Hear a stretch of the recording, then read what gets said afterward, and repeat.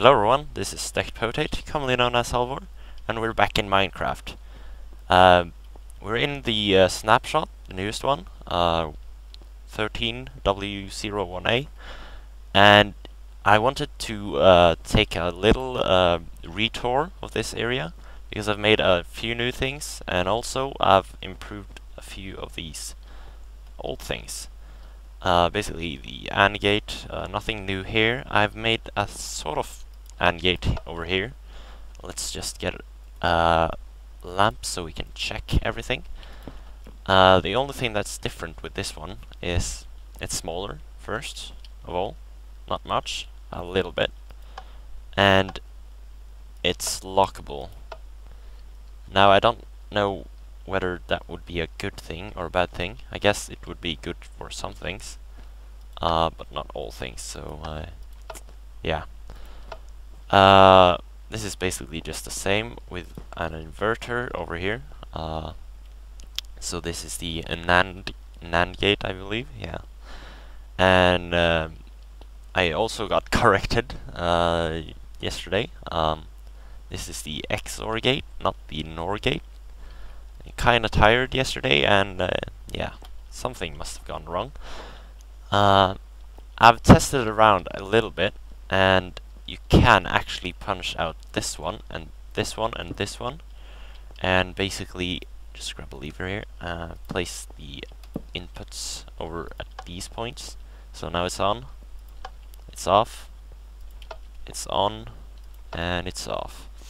If you would want to make the XNOR gate to a XNOR gate, you would just have to place a torch just right there, and it would be fixed. So now the input should be on.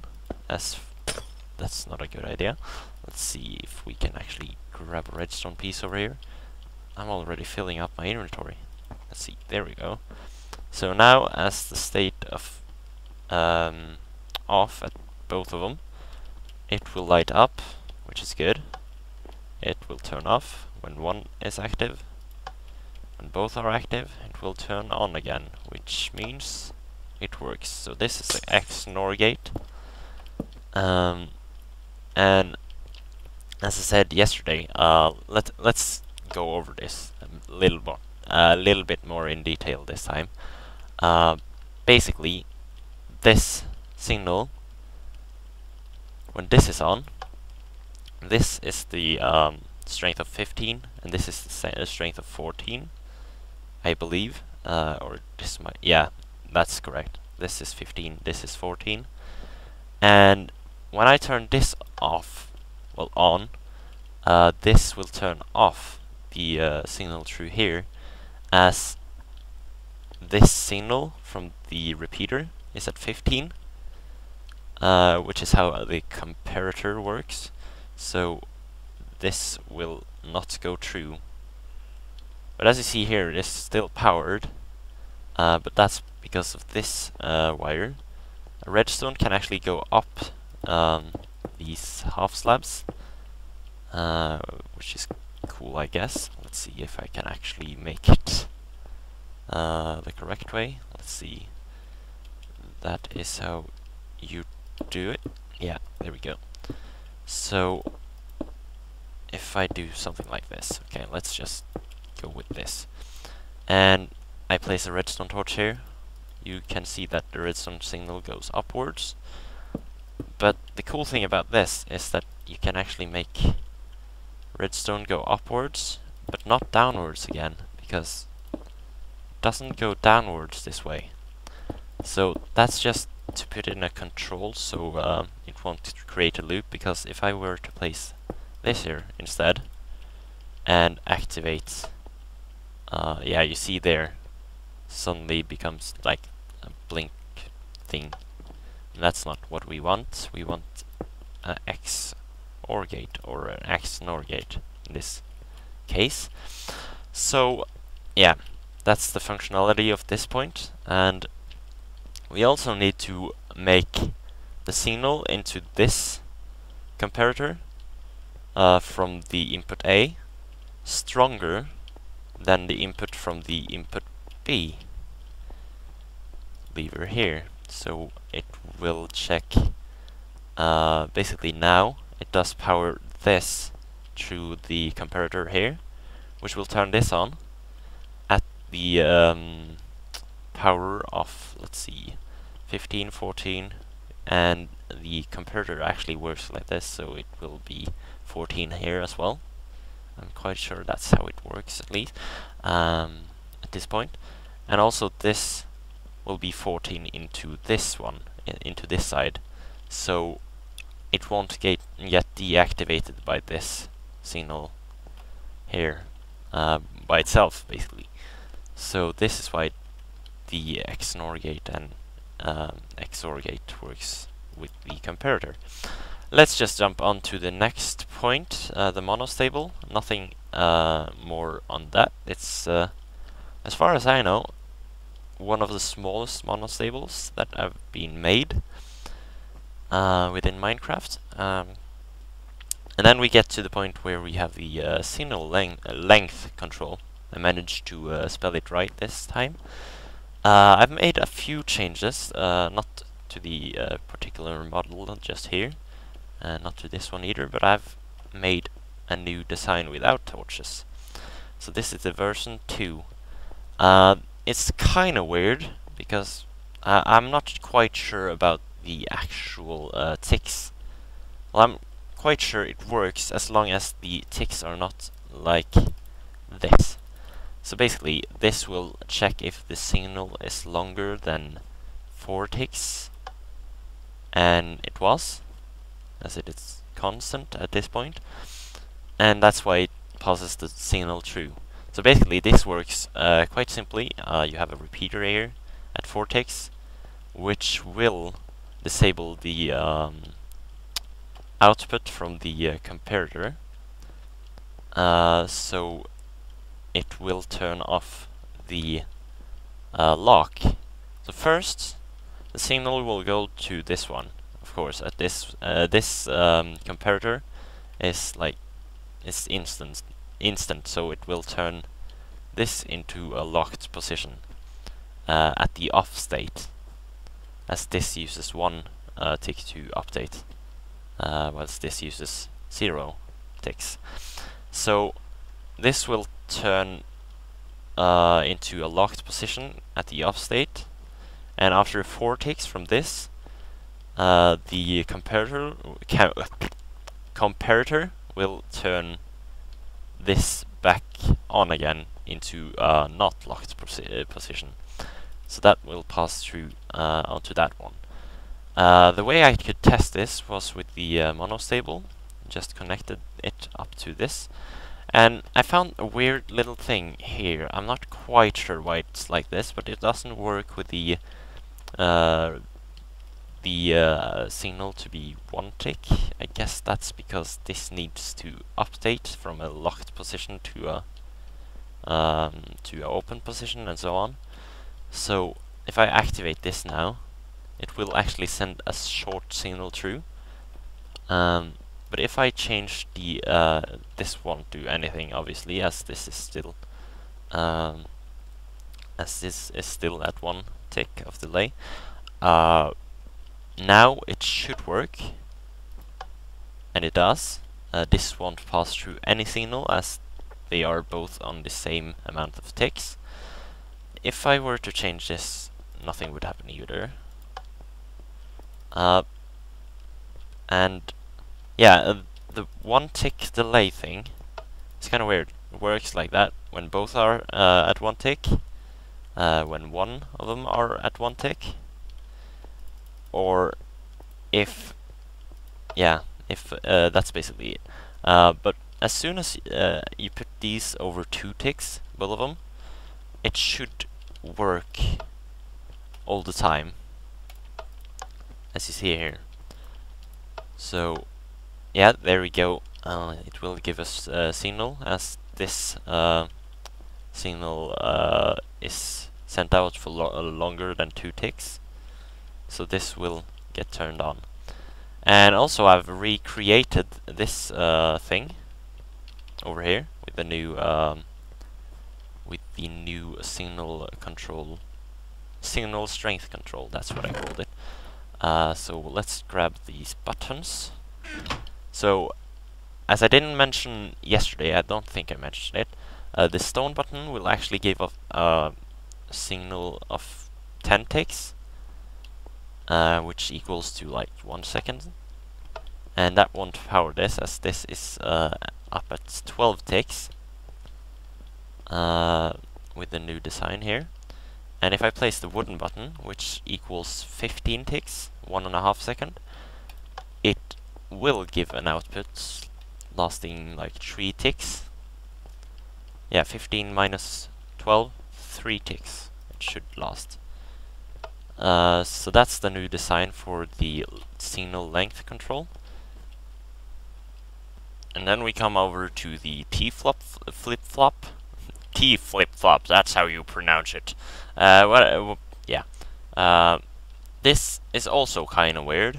The working of this, as with this one over here, the 1 tick thing is kind of weird with this one as well.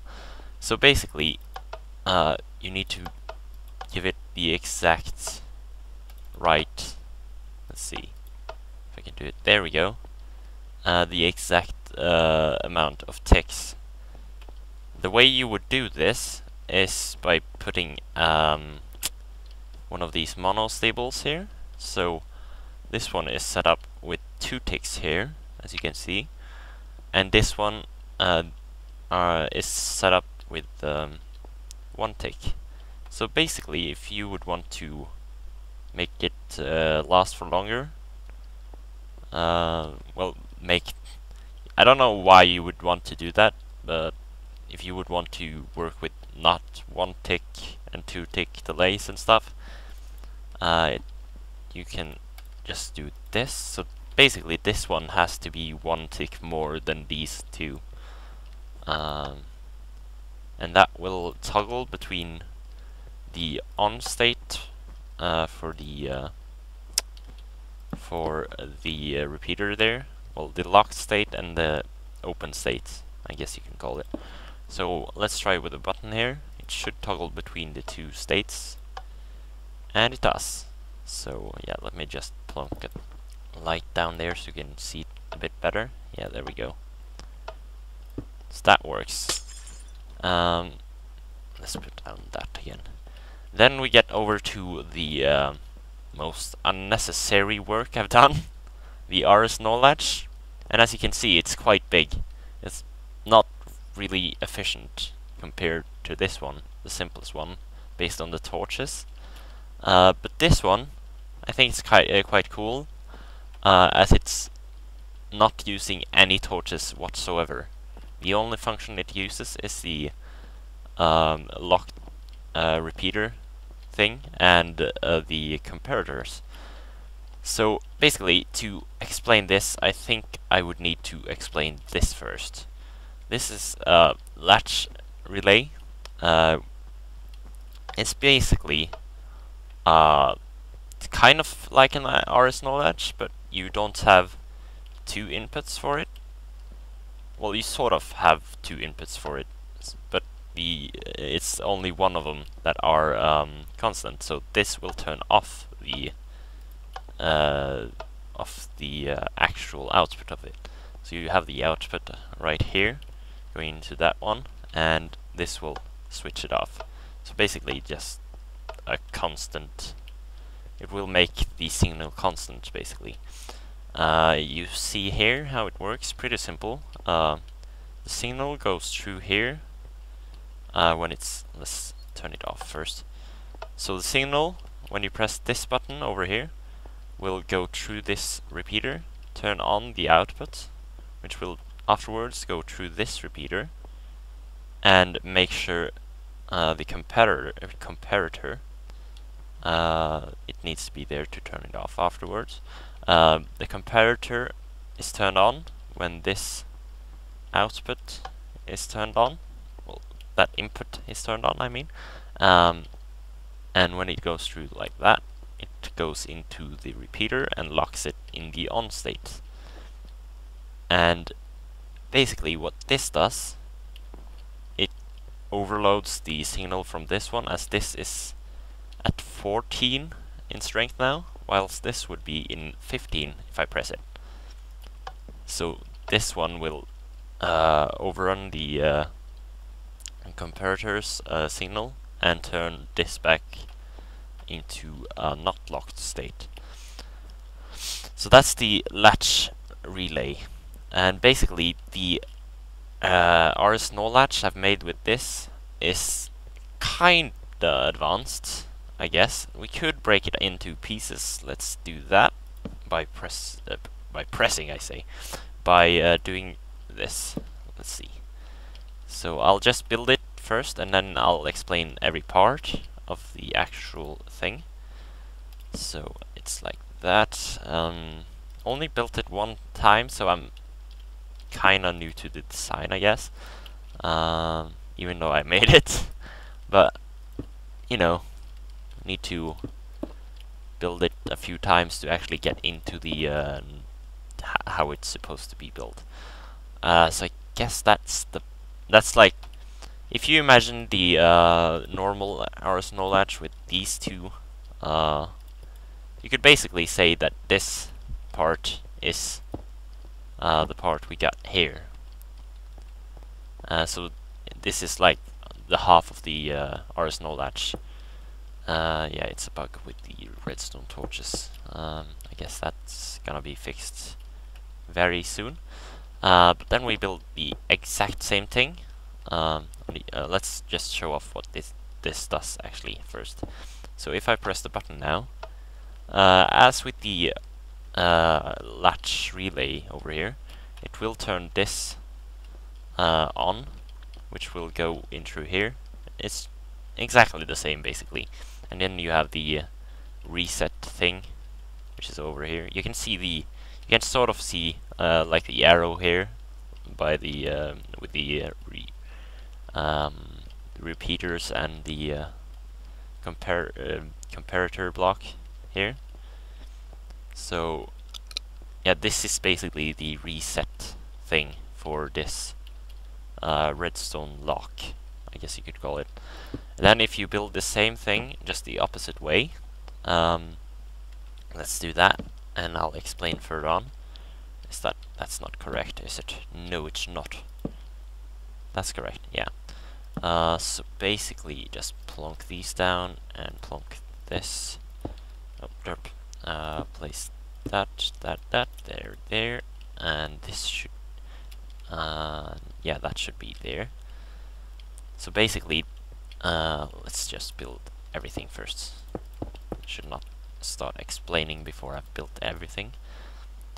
So now we have the two inputs, and yeah, I think we've actually built it now.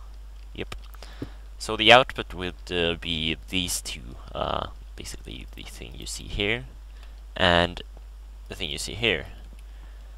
So those are the outputs. I guess this is sort of useful, as in you don't need to use any torches, which might be good for some contraptions, I guess. And it's also good because you can customize it more by adding like delay and stuff into the actual RS NOR Latch. So let's test this. If you press this now, it should switch the state. That's because this goes into here, which will power the block, which, as we all know, goes through the block and into this one, which powered it's powering the redstone repeater here, which in its turn will make this comparator go off, as this signal, if this were, let's go over here actually to explain this. You see this one, this is at 15 in power, as it's just been repeated, and then this is in 14 in power. And the repeater goes into the comparator here, and when this is on, that will be 15 in strength. So this will override the comparator and turn off the locked statement. And as this goes through if I press this now, the same thing will happen. This will go to the repeater, and this signal over here, which is the output, will also make sure that the other comparator, the other output, I guess you could call it, will turn off. So that's the RS NOR latch with no torches, just the repeaters and the comparator. I used to say it wrong, and I'm used to saying the other thing. Now I don't remember that. That's brilliant. Whatever. So yeah, that's basically all I've got this far. I hope you like my creations, as said before, and I hope you like this retour of the creations. I hope you learned something about these comparators. I certainly did when I created all of this. And yeah, I hope to see you around. Goodbye.